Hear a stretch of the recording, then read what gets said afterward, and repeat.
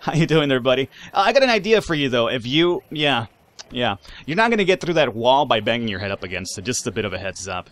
He had it heads up because he was using his head. Yeah, I know. Yeah, very funny, Falcon. What is going on, ladies and gentlemen? We're doing something here a little bit different today in that we're checking out a game that came out a while back now. If you are aware or not, State of Decay was originally a 360 title, and then eventually it made its way over to PC. And after that, we got some DLC, and then we also got the Year 1 edition, which is what I have available right here, the Year 1 edition. I picked this up on sale at some point. You know how the story goes, right? You see a game on sale, you figure, hey, I'm gonna buy this, and you never wind up playing it. And that's what happened with State of Decay, which is actually really surprising because, you know me, I'm a sucker for zombie and survival games. That's exactly what this game is. So I'm really surprised I never got around to playing it. But during E3 this year, they actually announced State of Decay 2, and that kind of got me excited even though I've never played the first one. So I'd figure, you know what? This is all the incentive I finally need to check this game out. So I figure, since I was going to play it for myself, and we're not really shy about zombie content on the channel, I might as well record maybe an episode or two of myself playing. And if it's something you guys want to see, I could keep it around the channel. But if it's something you're not interested in, I could just go ahead and drop it. It's not really a big deal. I'll just go and play it for my own accord anyway. But if it's something you guys want to accompany along with me, then that'd actually be really great.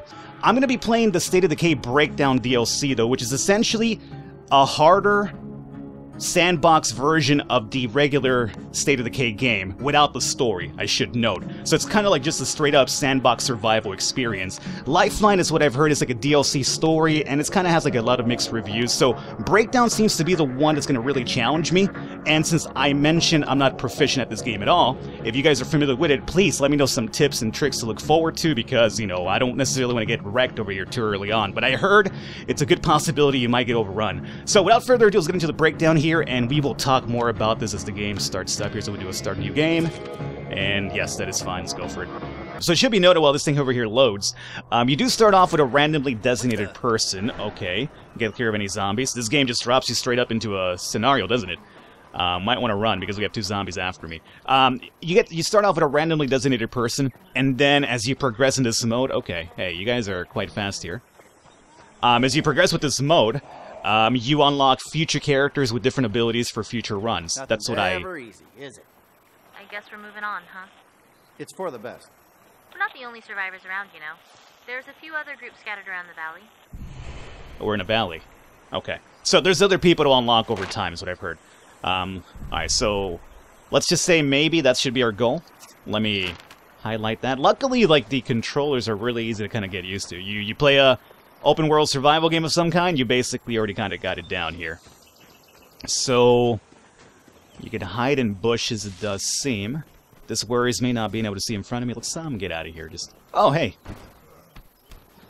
How you doing there, buddy? I got an idea for you, though. If you, yeah, you're not going to get through that wall by banging your head up against it. Just a bit of a heads up. Literally. Okay, let's stop messing around.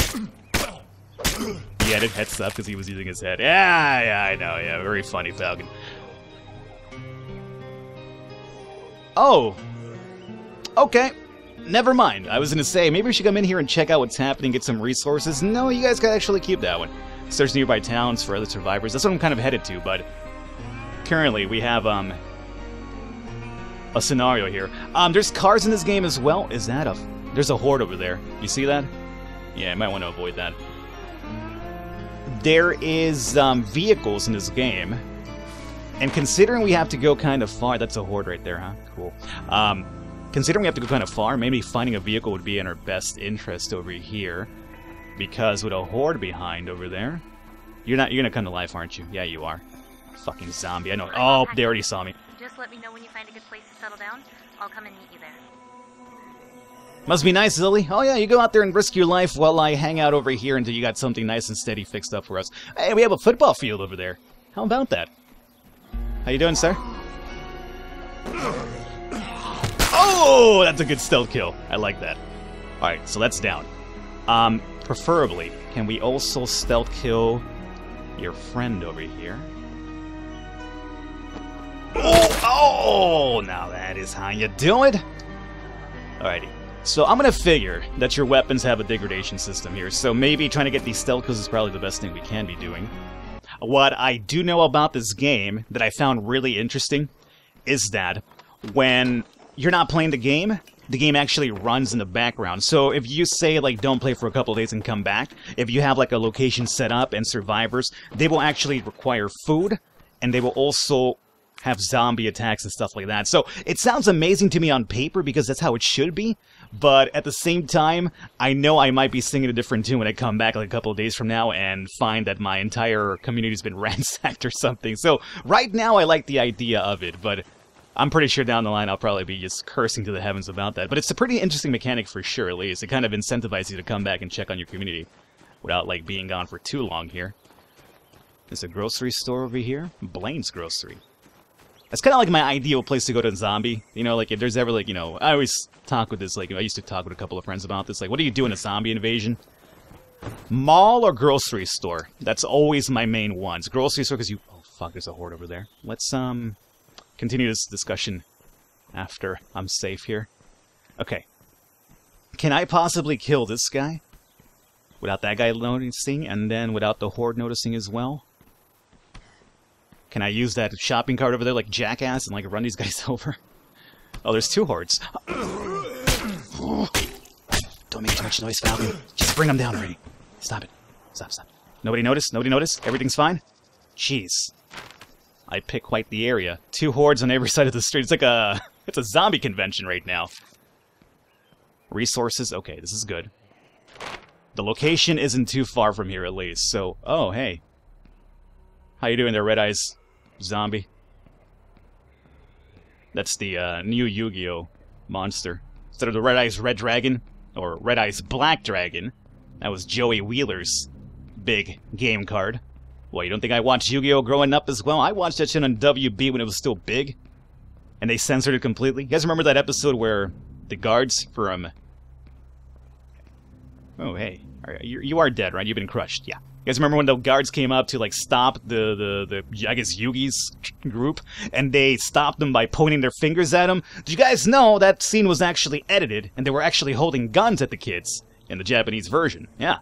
And then, you know, the US version, they got edited into, like, just pointing fingers at them, which made it seem really silly. But, you know, you can't show guns in the US. Not necessarily, like, a pro-gun person myself, or anti-gun. I just really don't have an opinion about it. But, like, I don't know, I just really... What bothers me is just censorship, you know? So we're searching... Oh, good.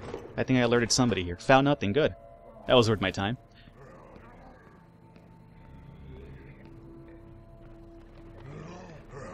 Zombie, please. Now... Ooh, that's a army zombie. Can you loot him and take his helmet? Well, I just crushed his helmet, apparently. It should be noted. Come here. No, shut up. Don't call anybody over, you idiot. There's nobody with you. It should be noted. I can search faster by holding down, like, the trigger, I believe. But that does have a chance of causing noise, which is what happened with this one just now. When I was in there and that zombie came running, I made noise because I was holding down the faster thing. What the hell is that? Improvised suppressor. Ooh. Cuts down gun noise? I think I want that. But I also want the Twinkies. Down. Okay. Oh, that's where I'm headed. What is that called? Is that the Alamo? It's the Alamo. Okay. That's where I'm headed to. Which is right where the zombie horde is at. There's a guy just walking about over there. Well, it's probably a zombie. That, or he had a really, really tough night. He's trying to get home. Where am I? Oh, I shouldn't have drank that much. You know, I've been there myself, friend, many times. Wake up in the middle of nowhere and you're like, where the hell am I? Why am I here? These aren't my clothes! No, that hasn't happened. Yet. One day, maybe. Alright. Hey. I wish I could stop doing that.